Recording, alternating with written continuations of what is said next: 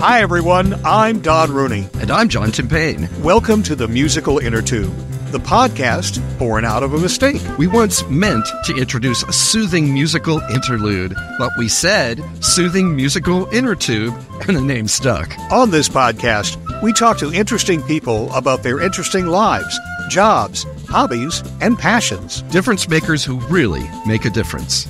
We welcome to the musical Innertube today Joy Stocke, a great friend of the podcast, and a poet, fiction writer, essayist, consultant, publisher, and so many other things.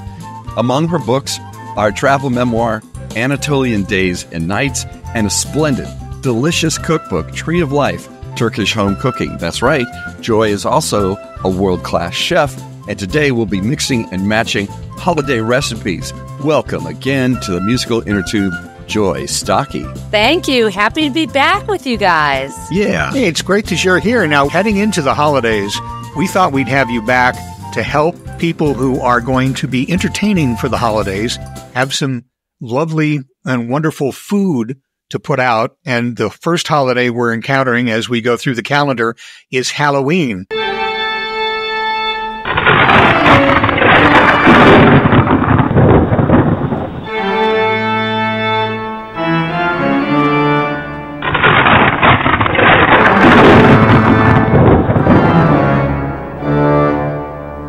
And people do entertain at Halloween, and usually they make pretty gory stuff, little sandwiches that look like fingers and, other things that look like eyeballs. We thought we might class it up a little bit with some offerings that you might suggest.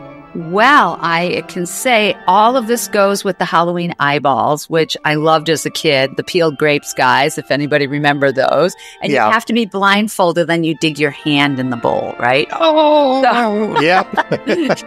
That's along with the spaghetti for the intestines. So, that's right. To go and with the cauliflower for the brain. Oh, yeah. We're having fun now.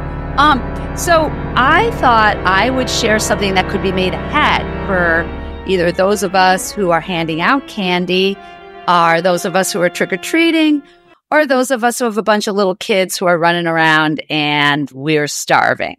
So my thought was, we all know this particular food, pot roast, and the cut of meat for a pot roast, which is a brisket, which is a relatively inexpensive cut of meat. But I thought we would really make it, since this is also the Day of the Dead for many people, which is a holiday I hold near and dear since I spend a lot of time in Mexico. And so I am suggesting we do something called birria. And this is my friend Judy Castro's recipe. And Judy is a chef in a place called Cabo Pomo, Baja Sur, in Baja Sur, California, north of Cabo San Lucas. And it's down a dirt road. So there's no nightlife here, guys, except the splendid stars. So birria, what is that? Anybody who's made a brisket, it's slow cooked meat, and it can be stewed all afternoon. You can make it the day before. It's a traditional Mexican stew, and it's from the state of Jalisco, which is in the mainland, and it's made from slow cooked meat. And originally, this is a very old recipe. I mean, it comes from basically the Columbian Exchange and throughout any part of the world where people had meat that they needed to cook during the day or leave. Slow cooked old goat, lamb, beef, mainly lamb and goat were the original meats for this. And they're delicious if you like that sort of thing. But that was what people had. And so what you did is you would possibly dig a hole in the ground. You would put charcoals, maybe you had a fire overnight. You'd put the coals in, you'd put a pot with seasoned meat. And when you came back at the end of the day, you would have tender meat that you could eat. So that's kind of the concept of this. In Jalisco, they braise the meat. Braising is when you cook over a long, slow heat. They braise the meat in a chili broth. And what I like about this recipe, you can make it spicy or you can make it mild. So basically, it's grandma's pot roast, Jalisco style. And what Judy likes to do with it, and what I think is really fun, is you shred it. And you have this flavorful shredded meat and this lovely tomato, pepper sauce that's been stewed, and you serve it with tortillas. And right, you shred it, you can put it on a tortilla, and you can do flour or corn depending on your preference. And then you could have all kinds of side dishes with it, whatever you like: guacamole, sour cream, cilantro, limes for sure, queso. And, in Mexico, you would have queso fresco, or you could just really make it simple and just do cheddar cheese, right? And grate it on top and make it super simple. Onions, chopped onions, sauteed onions. So you can have a lot of fun with this dish. And kids love it. So the main thing that you want with this are chilies. So where the heck do you get these chilies, right? The three that we use are guajillo, ancho, and arbol. Guajillo, which are one of my favorites. They're sort of sweet and smoky, and anchos are smoky, and arbols are hot. So this is a recipe you could leave out the arbol chilies if you wanted. So our 3 dried chilies, and basically you would put them in a blender with tomatoes, onions, aromatics, and you put them in a blender, and then you pour that on top of the meat, and you braise the meat in your oven at a low temperature, 250, 300. You could do it in a slow cooker if you like to use a slow cooker. I'm old school. I do it in my oven. And you can make it the day before. You can make it 2 days before. You could even make it 3 days before. And so, you've gone to work all day. You're hosting not even hosting a party. Your kids are going out trick-or-treating, or your friends have nothing to do, and they're like, hey, let's hand out candy together. And you're like, sure, I made birria. So there you go. That would be my suggestion. And it's delicious, and it freezes well. So you could even make it weeks ahead. Now let me ask you a question real quick. Birria, how's that spelled? Birria. Birria. Very close to burial, which is exactly what we're looking for. So I like that. Hey, whoa. I didn't even think of that one. So, question here. All right. So I find I like corn tortillas more than the flour kind, but I find that the flour tortillas stand up better when you put hot food in them. What's your sense? Well, you know what they do in Mexico? They use two corn tortillas, right? Because you're right. It doesn't have the gluten in it, so it breaks and it absorbs. So what you do is you layer one on top of the other. And who doesn't like that? Why didn't I think of that? Wow. Yes. And birria, it is this on the West Coast and the Southwest, it's this huge exploding thing. Everybody's talking about it. Yeah. I haven't seen it so much on this coast yet. We're talking from the East Coast, listeners, but birria is on everyone's lips, and so is beer. But it just seems like there's so many ways you could take this, and you could make so many different things. You could make it a big sort of, as you said, it could be like Mom's pot roast, where you've got potatoes on the side and salad and even things like green beans. It really is up to you. I love this. One thing I want to add, you don't have to shred it. You could slice it like Grandma's pot roast. So you could do it that way. It would want to be thin slices to fit in the, to make a nice bed in the tortillas, wouldn't it? But say you wanted to do it with fried potatoes or something, or potatoes. You could just serve it like Grandma's pot roast. Just mix it up with beans, and I'm always good for a good green bean casserole. Maybe I'll figure out how to kind of spice up a green bean casserole, as long as we have the fried onion thingies on top. All right, so that's Joy's birria, and you will be able to find the entire recipe on our webpage, and please have at it and let us know how it works. I am so hungry, having listened to Joy, I can hardly get to this next bit. I'm supposed to talk about something that I made for friends this spring, which it's savory pumpkin souffle. And I'm not really, my mouth is just watering over. These are these are really good. It's really just souffle with canned packed pumpkin added. You can make it so there's very little sugar in it if you don't want sugar. This is meant to be a savory dish, the one I'm going to describe. And again, we'll put the recipe on our website. My recipes are wildly approximate, but I think this is right. 15 bowls. No, but here are the ingredients. I think most of my listeners will know how to make a souffle, but we'll start out with the basics. First of all, you're going to need some butter and maybe a little olive oil. I like to combine the two when we get started. And you probably should have at least one medium shallot. Shallots are really interesting. More and more people are turning to them instead of onion, in the belief that the shallot has somewhat a sweeter, not overwhelming flavor, and they cook really readily. They don't really take much time, and that's what we're going to do. We're going to dice the shallot, put it into the mix, and it's going to give structure and a little savory overtone to it. So far we have butter, oil, shallot. Now I'm going to give you a recipe for flour, using flour, but you could also use something. There are other things that could be used to make this rise, and use your own recipe and just throw in some pumpkin. But basically what we have here for the roux, which is the basis of the rising part, is we're going to have only 3 tablespoons of flour. We're going to have about 3/4 of a cup of milk. 7 large eggs, and if that's too much, you could do it with just egg whites. Wow. Well, eggs are sort of the heart and soul of a souffle. I would guess, yeah. Yeah. You want to have 7 of them. Yeah. Maybe heart, soul, and several other organs. Now, you can do this a couple of different ways. You could do 1/4 teaspoon of cream of tartar. You could also do about the same amount of cornstarch. It's up to you. So far we have butter, shallot, flour, milk.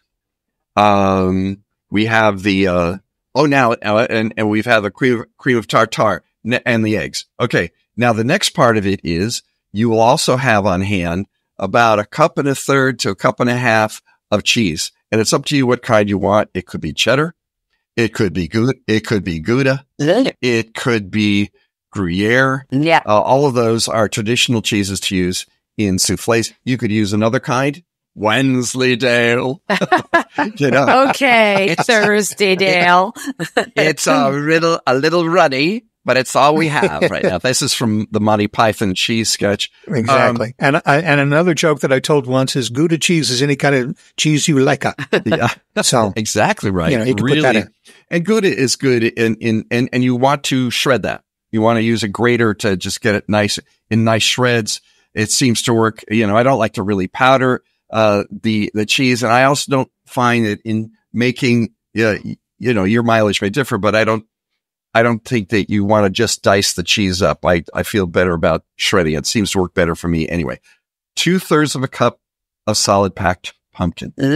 Now, what makes this savory? Well, we've already mentioned the shallots. The main spices will be salt, pepper, and sage. Nice. And there's going to be about a teaspoon of sage. So that's going to get a good shot of sage. Now, those of you who've made souffle know what the drill is. I recommend, having mixed the souffle up, that you serve this in ramekins, right? The little ceramic dishes, instead of serving a big old souffle. But I think this would work well in a big souffle pan. It will not rise real high, but it will rise enough. It'll rise enough, and it looks great. So basically, you cook the shallots. That takes about 5 minutes until they look soft and a little translucent. Then we get to work, folks. We make our roux, which is with so that's going to be with a little bit more butter and the 3 tablespoons of flour, and you mix that up until it's kind of a paste. And you can cook it a little longer than you might cook a roux. I like to get a kind of a toasty roux going. Then we add the milk little by little, stirring all the time. Add the egg mixture little by little until we have until we got it going. and you throw that cream of tartare in, and then the pièce de résistance is the shredded cheese, last but not least. And then you stir all this up until it's a really nice colloidal mixture, and then you pour it into. How did you like that? Did that you was like great. That was good. Mm-hmm. Hey, man, colloidal. We do not hear that word enough on our show. And there are reasons for that. I have to look it up. Yes, there are. It's just a ridiculous word. I'm looking it up right now. I really am. A colloid is a liquid in which all of the solids in the liquid are evenly dispersed. It's a great word. For example, it's a really great word. So mud is a kind of colloid. Thank you. But don't put that in here. So it sounds disgusting, John, but thank you. I was kind of mixing it up with colitis, but that's okay. I couldn't colitis resist. Is not, that's not good. I know. Why do we take, okay. So, okay. Well, as we were saying, the thing I forgot to mention is that you split the eggs between, the yolks and the whites. And then you put the yolks in there, and then you beat the whites up until they are fluffy, but not dry. So it's forming stiff peaks and not dry. And then you fold them in. Don't stir them in. Fold in the peaks, and this will increase the size of the colloid by, maybe about half, really. So when you got it all done, you have your ramekins or your large souffle pan, which of course, liberally buttered, put them in there. I would say 18 to 20 minutes, maybe. What temperature, maybe, John? 350? 350. Mm-hmm. Yeah. The world is 350. Yeah, kind of. Yes. We're not, what you're looking for is for it to start browning, because they'll rise a little bit. Mm-hmm. And just when they start, they really look appetizing, look almost like if you've had pumpkin biscuits. Yeah. They start to separate a little bit and rise. So, and that's it. It's the main thing is to gently fold them egg whites in, which is the step that I did not mention first. And, it's delicious. It's a great, first course. It's not really a dessert because it's savory and not sweet, but the pumpkin does impart a lovely, unexpected pumpkin flavor. Yeah. And, I must say savory pumpkin is a good thing. Think pumpkin pie without the sweetness, but with the added texture of those beautiful shallots and the cheese. Good stuff. So I wish you luck. Try it. Now, if it's a souffle, John, when you put them in the oven and close it, should you then leave the house so you don't make any loud noises to cause the souffle to crash? What you should do is, what you want to do is wear moccasins or something very soft. I'm not a quiet guy, and I don't think I've ever made any of my concoctions fall, but how would I know? I just take them out and eat them. Maybe other people, and now that I think about it, I think really the temperature should be 375. Yeah. Not 350. Did you put them on a pan? Did you put any water on the pan? Is it a water bath, or just, how do you, you have little ramekins, do they just go on a tray in the oven, and is there any water in that at all? You can do either one. I don't use the water, but I know lots of people who do, and there's good reasons for it. Yeah. I think I would use water if I was making a souffle that had bits in it, vegetable, a broccoli souffle or something. I would, the water seems to be called for. Here, I'm just baking them. So, 18 to 22 minutes, watch to see when the tops are puffed and golden brown, and Bob's your uncle. Be careful, slip them out carefully, and transfer them into the mouths of your guests, or let them do that to themselves. Yeah, that's probably better. It sounds absolutely delicious, and I'm going to try it. Okay. I'm going to try this. And I wanted to say, if people are wheat intolerant, gluten intolerant, you can use cornstarch, and you can use arrowroot, and they could look up how to use it. It's a little bit of a different system, but there are ways to do that. Right. To make a roux. Those are thickening agents, and Yeah. It doesn't have to be flour. That's quite good. And I did once make these for a gluten intolerant person and so she tolerated it. And did she love it? She really did love it. It's something different, and people eat it. The first couple of spoonfuls, they're thinking, "What is this? What has John wrought?" And then they'll realize, "Oh, wait a minute! This is a thing. This is adult food."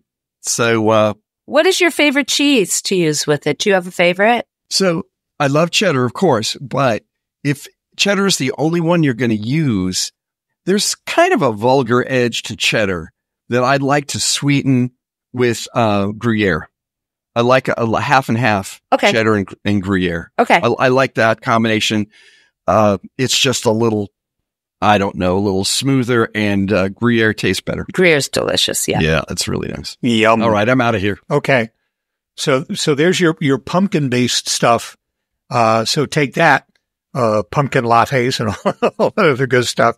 John has come up with pumpkin souffle. Very good, John. Thank you. Yeah, I'm liking this one. This is going to be a try one for me. Good luck to you. Thank you. I'll report back, of course. Good. Please.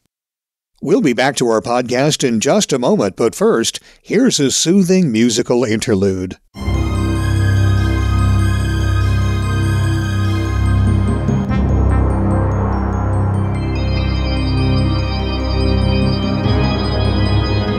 Joy Stocke has established a reputation all over New Jersey and far and wide as an editor, publisher, and writer. She has written a book of poems, The Cave of the Bear, a travel memoir, Anatolian Days and Nights, a love affair with Turkey, Land of Dervishes, Goddesses, and Saints, and a cookbook, Tree of Life, Turkish Home Cooking. She also co-founded the highly regarded online journal Wild River Review, and with her team of editors and designers went on to co-found Tree of Life Consulting and Publishing, which is focused on cultural and cross-cultural histories and memoirs. For more about Joy, check out her Facebook page at facebook.com/joy.stocke or her LinkedIn page, that's linkedin.com/joy-stocke-941-2B66. And now we return you to the musical Innertube already in progress. To finish off your party, you may want a fun dessert. My wife and I made brownies for a local burrito chain in the central Pennsylvania area. And it's kind of a complicated reason why, but basically my son worked for them, and he volunteered my wife to make dessert that these guys could sell. And so she came up with the idea to make brownies. And what we did was we took the half sheets, the baking half sheets that you usually use to make cookies, lined it with parchment paper, made this brownie batter, and put it in the whole half sheet and smoothed it out a little bit so that when you bake it, then when you take it out and let it cool, you can cut the brownies out of it. And because we were doing it for several different restaurants, we were coming up with about 300 of these a week. Wow. We would make 3 or 4 batches at a time. I remember we had the first part of it, you start in a saucepan and then you work to bowls. We have 4 burners on our stove. We had 4 saucepans going, 8 bowls, because you do the mix, the dry and the wet separately. This is the huge batch that we made to come up with huge batches of brownies. So if you want to make a normal batch for a normal group of people, then you probably should cut it in half or maybe even quarter it if you're looking at a small group of people. And this has got, by the way, a lot of butter, a lot of sugar, a lot of chocolate. So if you're in any way trying to lose weight or not gain weight or diabetic or anything like that, or gluten intolerant, you're probably going to want to have to do a lot of substitutions in this.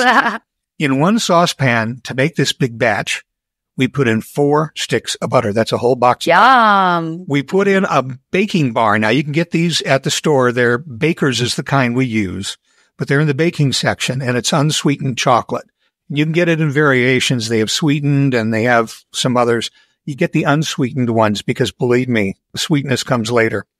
You put in a tablespoon of vegetable oil, and on top of all of that, 16 ounces of chocolate chips, just your regular chocolate chips. That all melts together, but you don't boil it. You have to leave it on a medium to low heat and let it all melt together.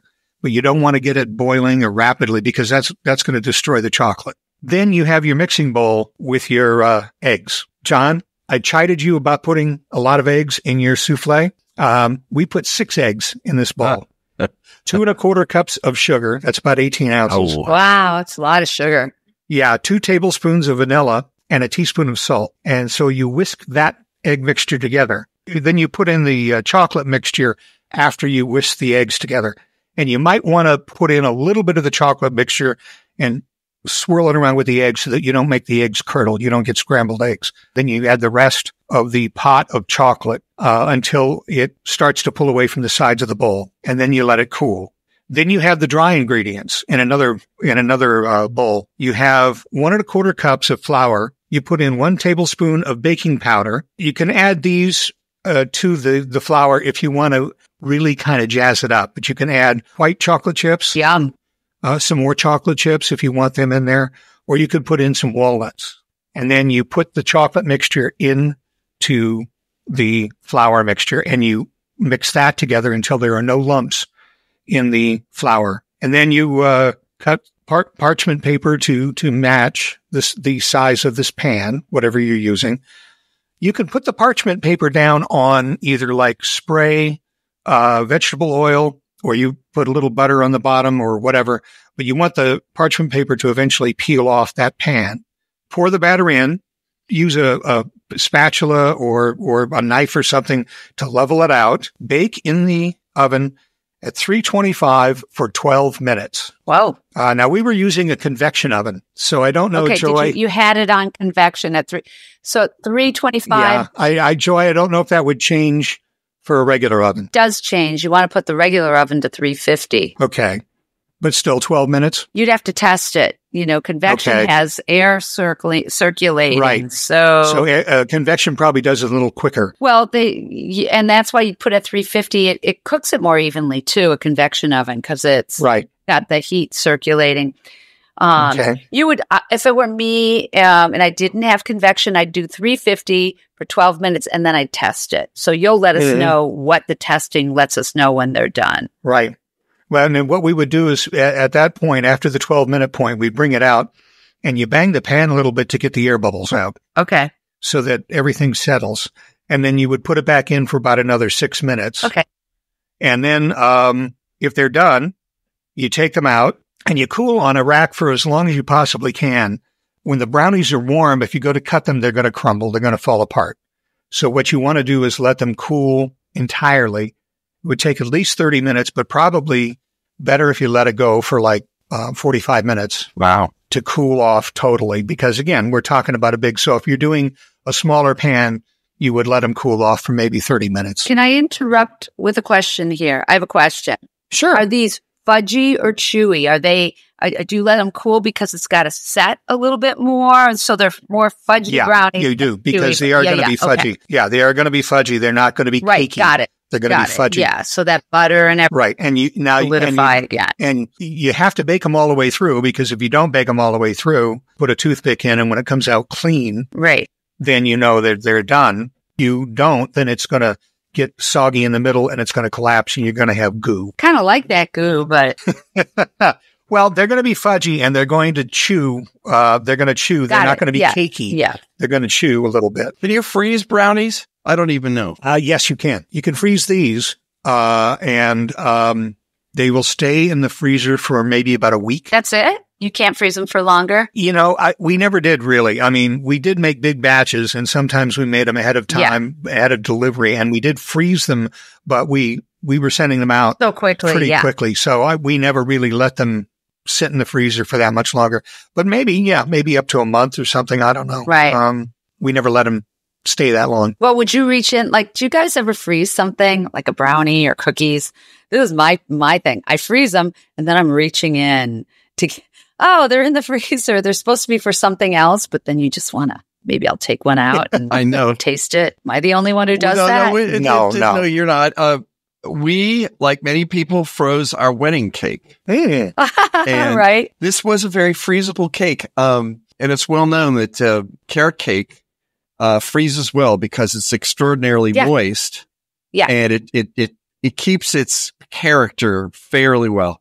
So we were told that you freeze your cake for a year and a day. A year. Yeah. Yeah. And we did that. We ate it, and it was actually wonderful. And we cried because it reminded us of getting married. Isn't that sweet? Yeah. Oh, yeah. I like that story. And Christy looked at you and said, "Oh God, I'm still married to this guy." I know. I never thought it would last this long or be this hard. Yeah. Well, no. But, and now we ate the cake and it's going to last longer. I've often frozen things and just forgot I put them there. Yeah. We all do that. And then, when you're cleaning out the freezer, and you discover frozen lamb tort à la fruits and it's frozen, and that's not going to work. Right now, we have frozen quite a bit of tomato sauce. Yeah, that from works. the summer. As you know, there's quite a few tomatoes, and it was great. But there's some things like eggplant dishes. Well, eggplant parm freezes okay. Eggplants themselves, not so okay. No, they don't freeze. They don't freeze well at all. The brownie recipe sounds truly delicious. It really does. And the idea of the sugar, that's a lot of sugar in the brownies. Yeah. But I look at it this way: the bittersweet chocolate, you get baker's chocolate with no sugar in it, right? Straight up chocolate. Right. That's right. Yeah. Right. So there's a reason there's that much sugar. We don't realize that when we make something with chocolate chips and all this kind of stuff, there's sugar and things that we add along the way. So, I'm giving a shout out for the sugar. And besides, you're dividing it over many, many brownies. Yeah. So if you're sugar adverse or if you're gluten adverse, you might want to think about, replacing some of those things with adequate substitutes, because there's a lot of sugar in it. There's a lot of flour. There are eggs, and they're whole eggs. They're not just egg whites. So you're gonna run into that. But on the other hand, you only live once. Yeah. And after that, you really only live once in a day. But I always think about something like stevia.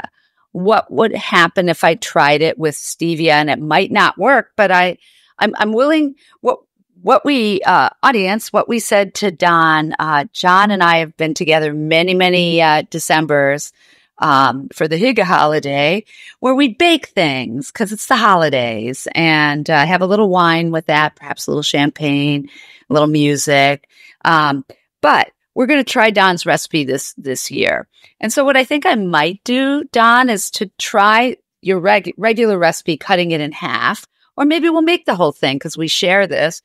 And then I might try a small amount, or because I'm putting the royal we on you, John, here. Try it with stevia and just see what happens. I'm curious now. Absolutely. Because I have you used stevia or something else like that in cooking before? Because I've been afraid to do it. I've used it in cookies, and it's worked out. The flavor, sugar adds a certain something.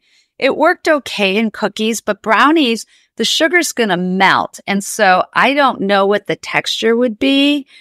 And I just thought we would try it. And if it's a failure, it's a delicious chocolate failure, we probably would still like it somehow. You might. I don't know if stevia also would add a little bit. I know some of the artificial sweeteners add I want to say a tang. Chemically taste? A tang to it. Yeah. So I don't know if the stevia would do that. I know stevia is less chemical than some of the other sweeteners, but I still don't know. Yeah.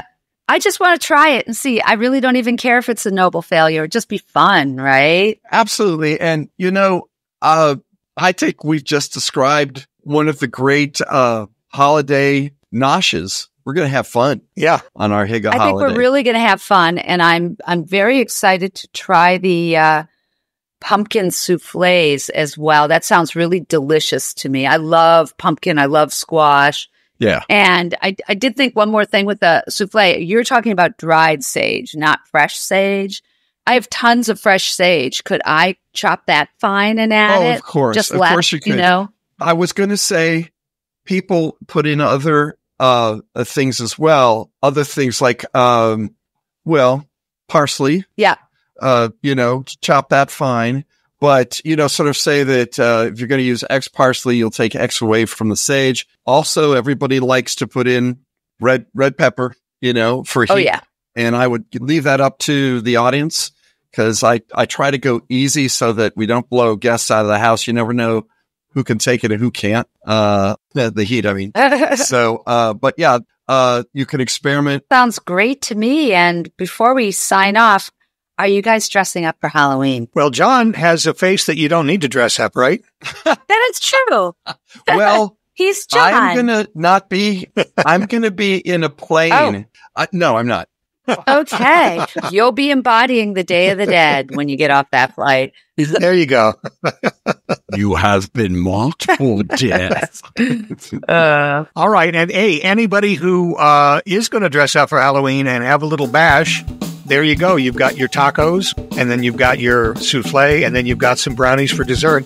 And all of those recipes are on the website, musicalinnertube.com. I am on that website because I am cooking with gas, as my grandpa used to say. We love you, Joy Stocke. Thank you for joining us once again. Thanks, Joy. Thank you guys for having me back. It's a real pleasure. And thank you for listening to the Musical Innertube. Hey, let us know how we're doing. Send us an email at musicalinnertube, all one word, @gmail.com. Do you know someone with a great story to tell? Let us know. Send us an email or log into our website, musicalinnertube.com, and click on the microphone in the lower right-hand corner to leave us a voicemail. And while you're on our website, take a few minutes to listen to past episodes of the podcast. They're all there, along with pictures and biographies of our guests, blog posts, and lots more. And as always, our thanks to virtual band Car Radio Dog for providing us with our theme music.